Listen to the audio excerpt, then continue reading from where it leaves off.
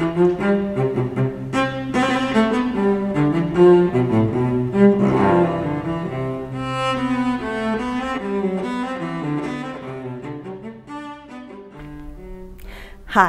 welcome to Peiwen's Note. Today, I'm very happy to introduce you a world-renowned cellist, conductor, and pianist, Alexander Rudin. Hi, Mr. Rudin. Hi. Nice to see you again. Nice to see you and nice to be here again in Taipei. Oh, thank you for the beautiful concert you performed on Thursday night.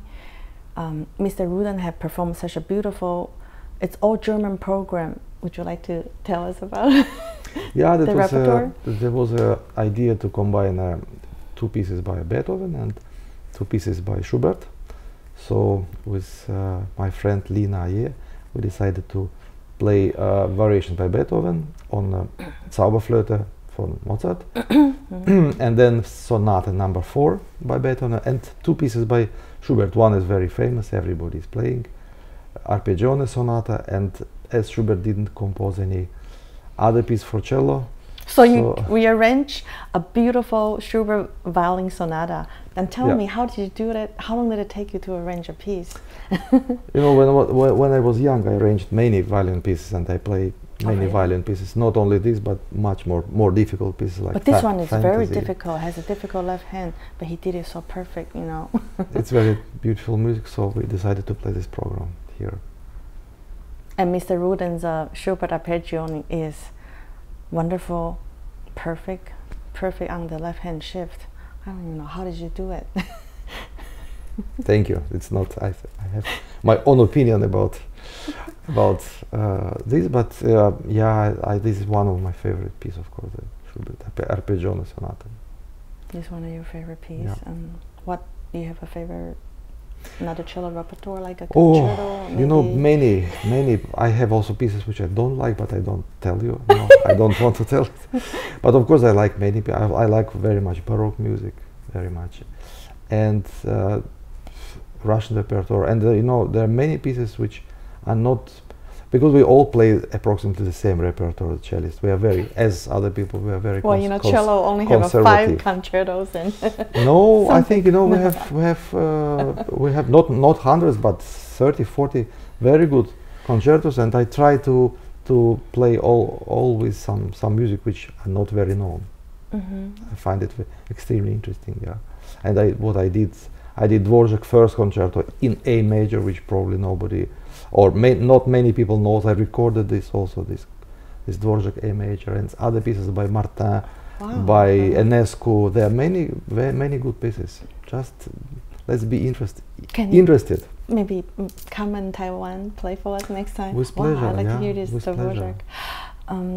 Okay, you were only 12 years old.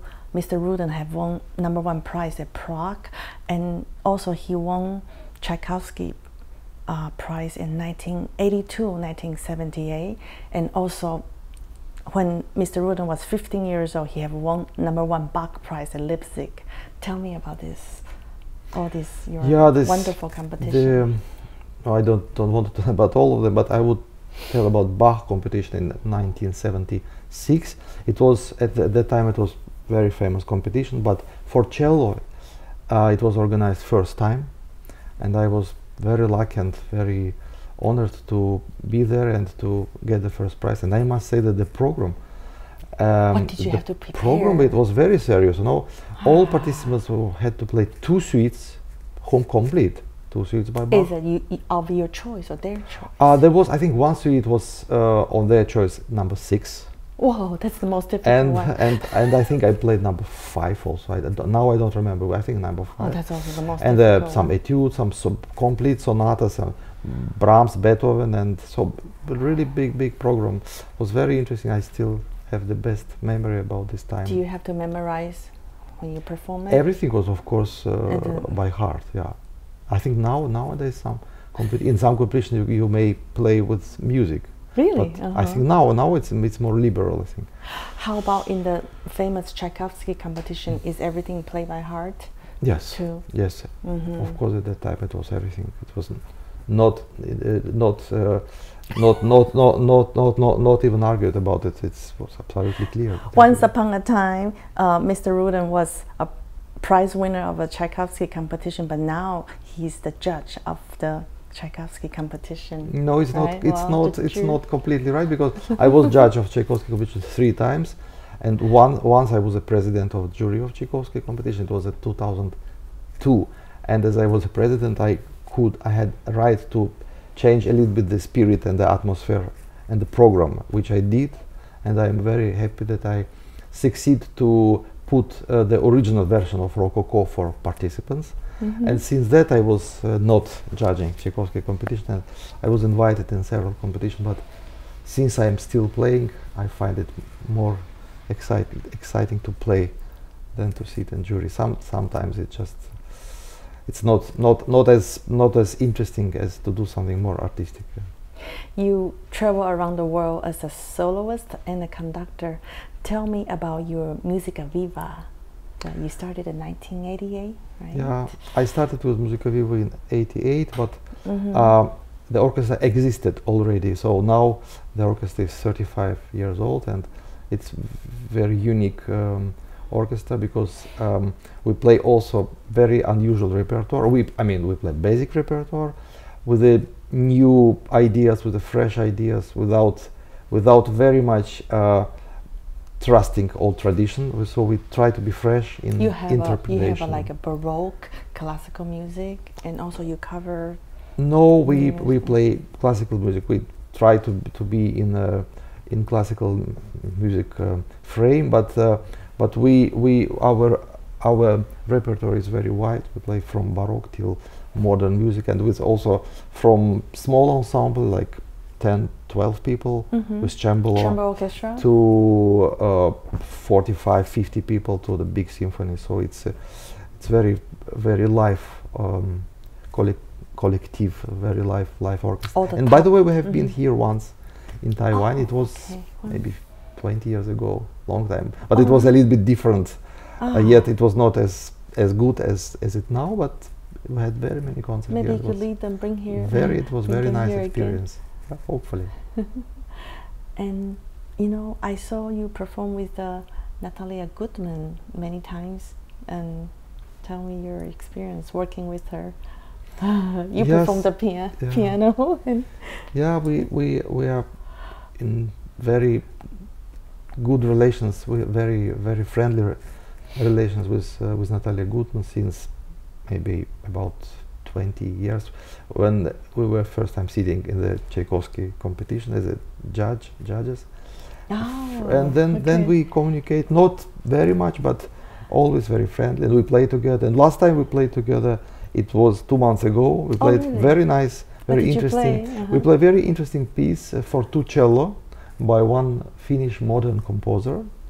The piece was commissioned by Manchester Cello Festival, which doesn't exist anymore, in 2003 or 4. And so we played it now in Moscow with Moscow Conservatory Student Orchestra. The composer's name is Kalevi Aho. It's double concerto. It was very nice experience.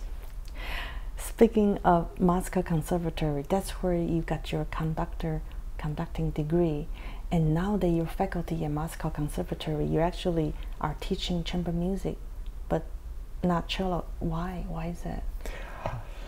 There are many reasons why I don't teach cello. So one of the reasons that I think I'm a much better teacher in chamber music, because it's more interesting for me.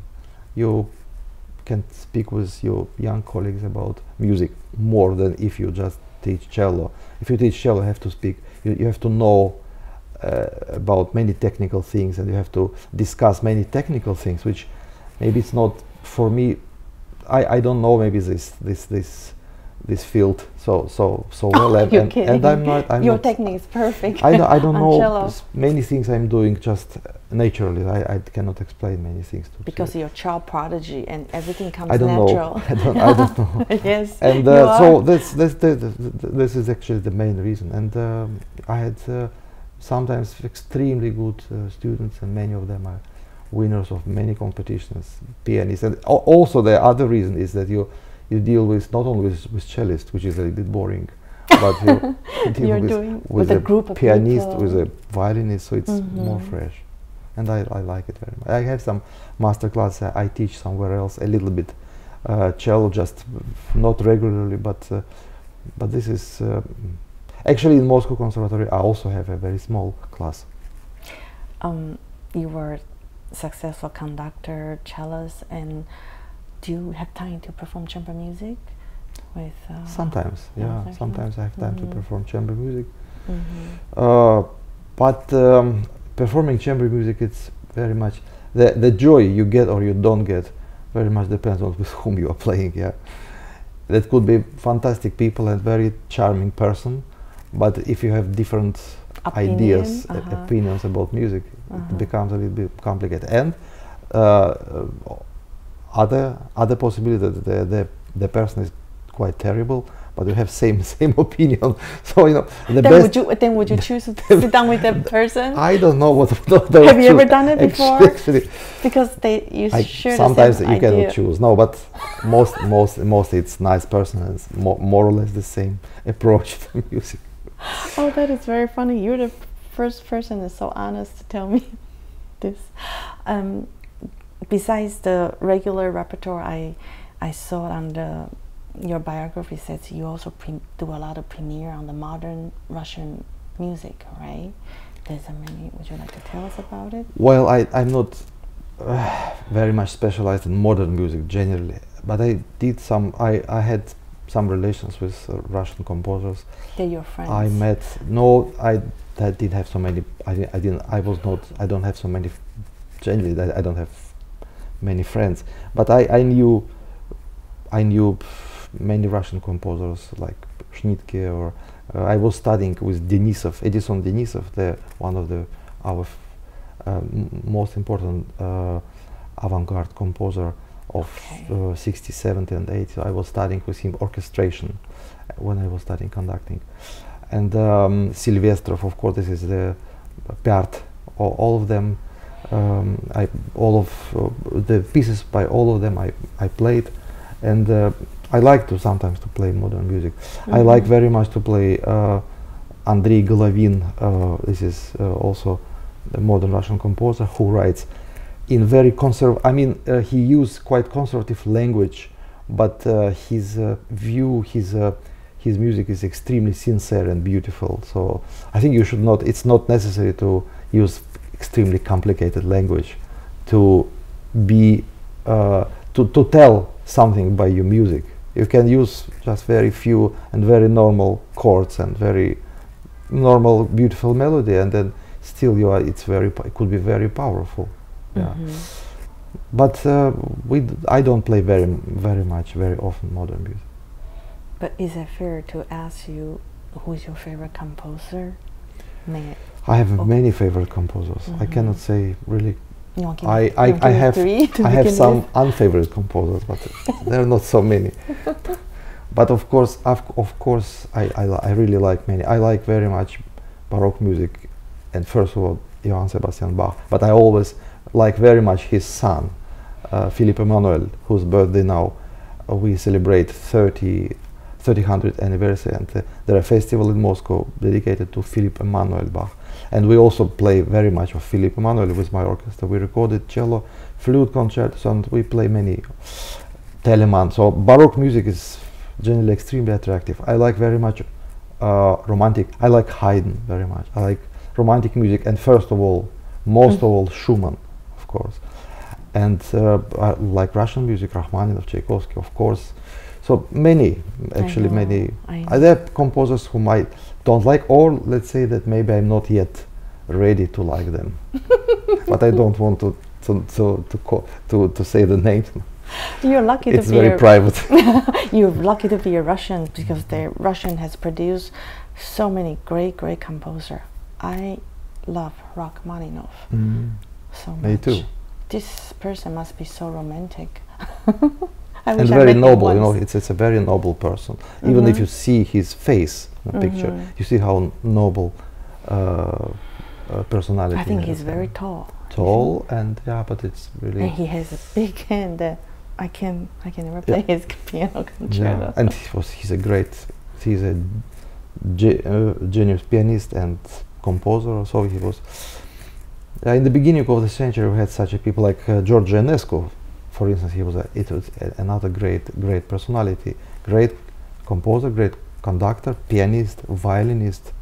It's I think we and a little bit underestimate still this name, but we should. By the way, he has very nice cello pieces, 2 sonatas, very interesting sonatas, and Sinfonia Concertante for cello and orchestra, which probably cellist doesn't know it. So I play all of these pieces. And you perform in Russia? Yes, and I think I'm. It's very important for me to get new pieces. Come to Taiwan, perform for us, and I'll pick it up. Hopefully. Wow. How many records have you produced so far? More than 30 for sure. Yeah, maybe 35, something like this. Yeah. That's very impressive. Do you have any more plan to record some I more? have plans, but my last recording came last summer. That was Dvorak A major concerto #1. Can I buy it in Taiwan? I don't know. It is on the market. Yeah. So it's a concerto and string serenade with our orchestra. So it's Dvorak. And I have some other plans, but I don't. Maybe I will. I hope I will realize it maybe this year. Yeah. So after this Asia trip, what's next? What's your next artist performance? I have concerts. Actually, I have now busy, a little bit. Yeah, very busy schedule, because I have concert on the 23rd now. In 2 days after I arrive, we play with my orchestra in Moscow. We play Grieg and Mendelssohn string program, and then the next day I go to Istanbul and I play with a pianist, with very good Italian pianist. We play some Hindemith, Beethoven and Debussy program. And then in Moscow again I play this Andrei Golovin, about whom I told his beautiful piece, not elegy, canzone for cello and strings. So these 3 concerts are very close. Is it fair to ask you, which is your favorite, conducting, piano, cello, chamber music ensemble? It depends how successful is your concert. Yeah, if you feel good during the concert, if it works, everything doesn't matter what. If you feel that you're making music successfully, so this is my favorite in this moment. Yeah, but of course cello is something very special for me because it's my first instrument. It's very intimate feeling with cello. How old were you when you first started cello? 6. You're 6 years old. So my first. And is any of your parents a musician? My mother was always a music teacher, and so I think. What does she play? Piano. Okay. Actually, because of her, I think I have most of my musical ideas. I still have most of my musical ideas because of her. And my father was, when he was teenager, he was also studying piano and cello. Then he became a medical doctor. That's amazing. So we have more or less musical family background. Your family are very intellectual, smart, talented, and so your mom is your first piano teacher. And also no, she never taught me to play piano. She was mostly singing. She had very beautiful voice, so, and just very extremely interesting ideas, musical ideas. Actually, she was very talented, but not in the way of performing on the stage, because there are very many people extremely talented, but who do not have talent to be alone on the stage and play for people. So probably this talent she didn't have. Your mom is a professional pianist. She was a piano teacher, but I think she was very gifted inside as a musician, but not as a concert player. But she gave you all the wonderful ideas. I think many. Oh, that's wonderful. Oh, you also want to tell me who is the most unforgettable cello teacher you've ever had? I had only one teacher in my life. Oh, the cello. Okay. My experience is quite unique. I started to study cello when I was 6, and I finished when I was 22 in different level of schools. Yeah. Oh, funny. And I have only one teacher in my life. His name is Lev Yevgrafov, and he was a student of Rostropovich, and he we are now in very good contact with him. He's still teaching very successfully. How old is your teacher now? He this year we will celebrate his 80th birthday. Oh, that's amazing. Maybe you play something together. Yeah, we played. We played Uh-huh. something together. We had some recording together about some. Did you play Vivaldi's double concerto? We played Vivaldi. We played some Marcello. I played for him the continuo for his Marcello recording, 6 sonatas, and we played Handel's double sonata and some other pieces, small pieces. Yeah. How wonderful! Yeah. You must be his most proud student. Oh, well, thank you so very much to share with us with your wonderful ideas, and I hope to see you in the near future. Thank you. Thank you so much, Mr. All the best Rudin. for you. You're the best. Thank you for watching.